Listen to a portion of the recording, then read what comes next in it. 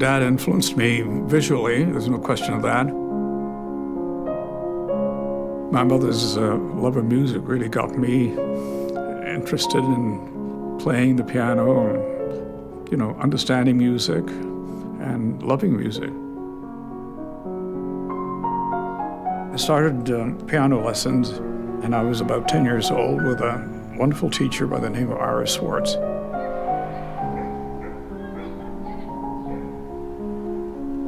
And he had a studio that had a piano grand, an upright, and one painting, an iceberg painting by Lauren Harris, who was a friend of Mr. Swartz's.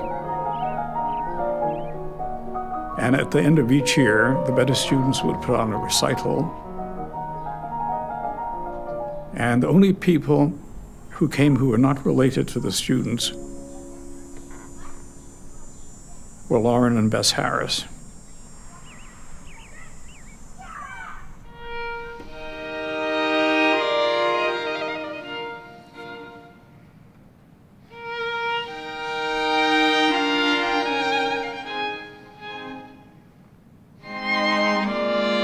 I think expressing yourself is what makes you a really interesting human being, as opposed to being just a person, you know, who has blood circulating in his body.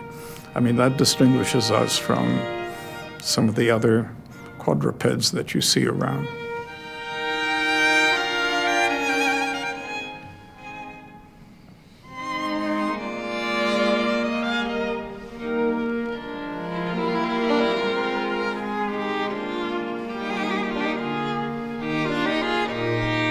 Koerner Hall. I've spoken to musicians like Yo-Yo Ma, and Yo-Yo tells me this is the best hall he knows of this size.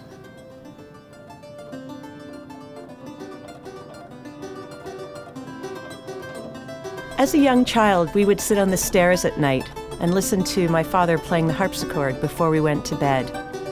It's very much the core of who my father is. That instrument probably knows him better than anyone. When we used to summer in Cape Cod, we used to take our bicycles and my father's clavichord with us. Because, of course, one takes a clavichord on vacation. You wouldn't want to go anywhere without a keyboard. So that's how close he is to his music.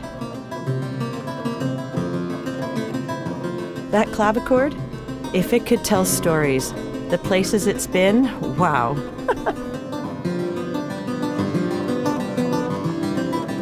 Years later, when I was in Vancouver, I went up to visit Lauren Harris.